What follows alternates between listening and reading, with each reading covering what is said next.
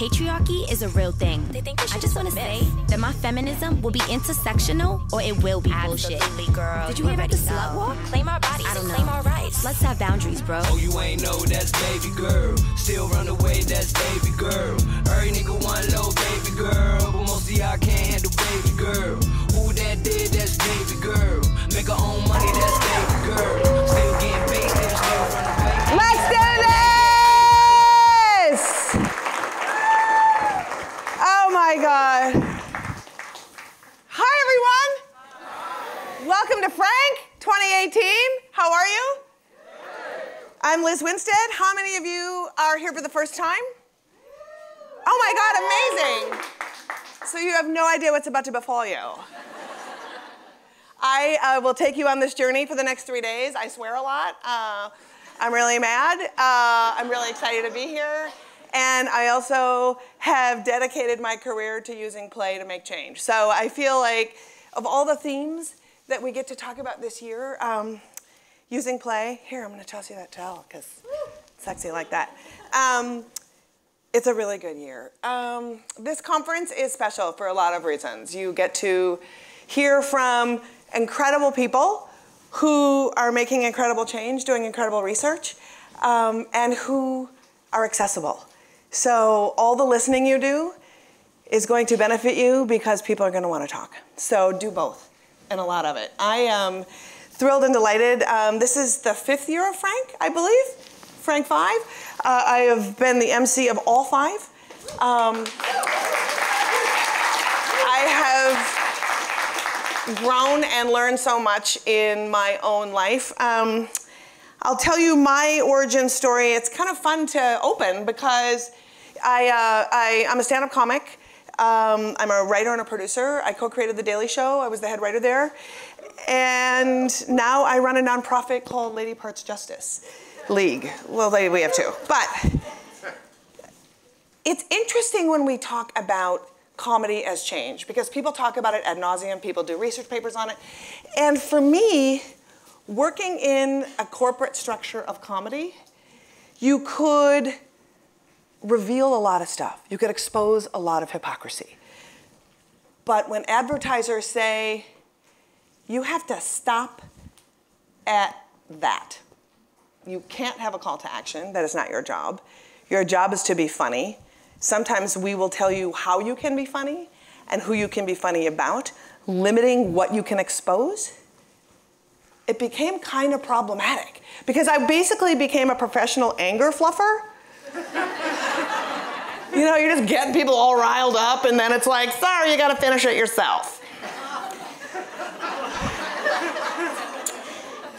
In some instances, people are super good at finishing it themselves. You don't need a lot of work.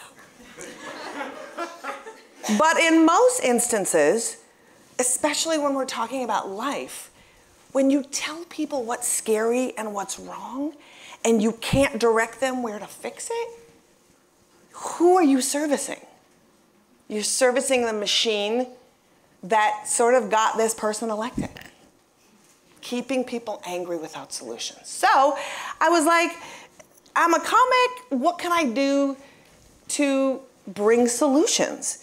But first I had to address the problem I wanted to fix, the problem that I wanted to focus on. And for me, I looked at the landscape of all the information I was putting out there to people, and we were talking about fracking, we were talking about the environment, we were talking about racism, we were talking about a lot of stuff that was really important and that people could get on board with because they looked at all those issues as something that affected the total humanity of everyone.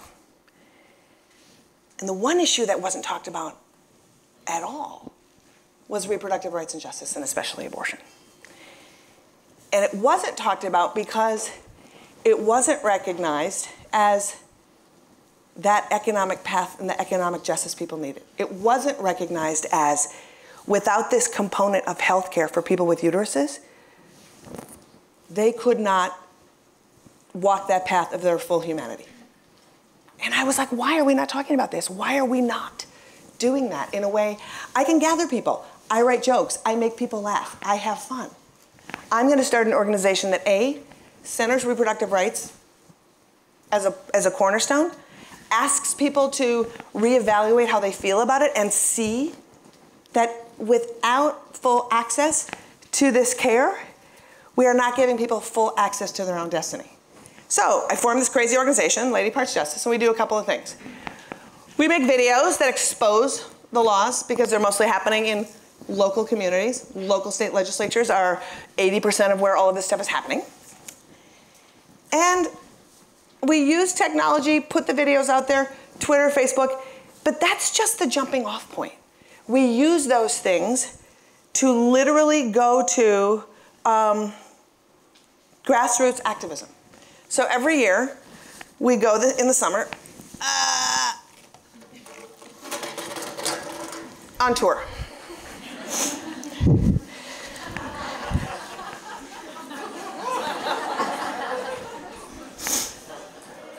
Last year we did 18 cities in 2 summers.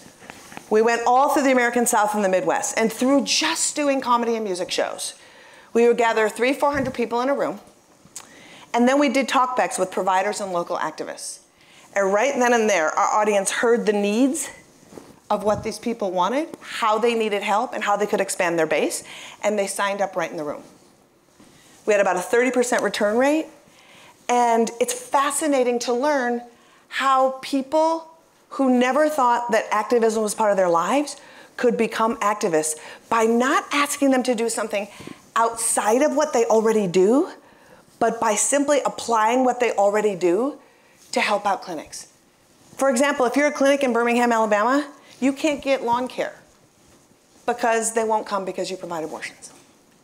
There's people in the audience that said, wait, I have a lawn service. You're telling me that activism can mean I get paid and take on a client?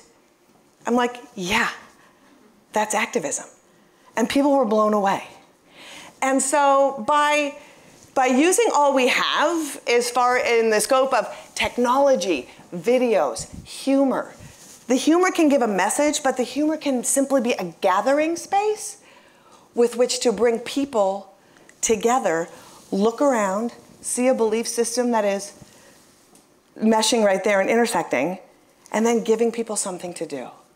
If you can give them something they can do in a day, a week, a month, an hour, you've got them hooked. And so through playing, we actually engage. And so that's the nature of what we do, and it's incredible. We're going out this summer. Come talk to me afterwards. Maybe we're coming to a town near you. We also make videos that are provocative. After the Me Too movement exploded, and we watched a couple of different things. We watched extremism rear its ugly head in using Christianity as a tool for hatred.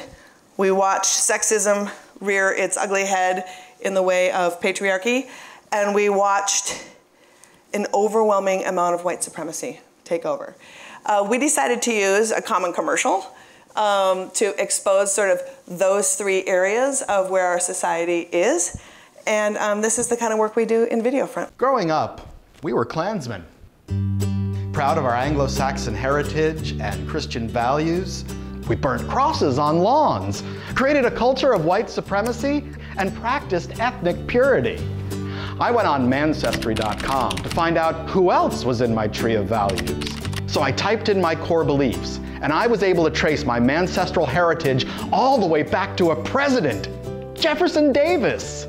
Turns out, all these years I was identifying as a white supremacist, when actually, I'm a Republican. So I traded in my hood for this t-shirt, and this polo shirt, and this button down, and this blue blazer, and another jacket. Mancestry.com. Find out the story only white male privilege can tell. On the floor of my living room, but I kept this torch. This message brought to you by LadyPartsJustice.com, kicking politicians out of vaginas since 2012. I was born a gentleman. I always hold a door open for a lady.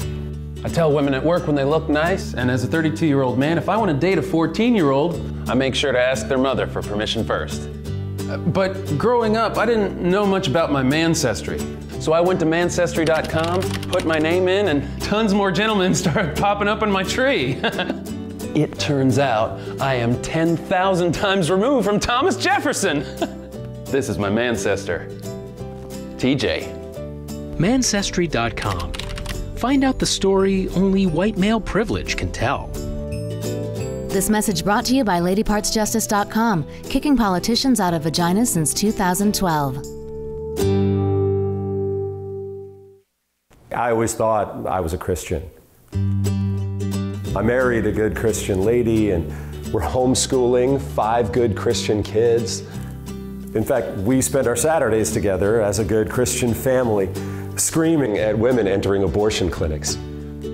When I found out about Mancestry, I was excited to log in and find out just how Christian I really am. Well, imagine my surprise to find out I'm not Christian at all. I'm a domestic terrorist.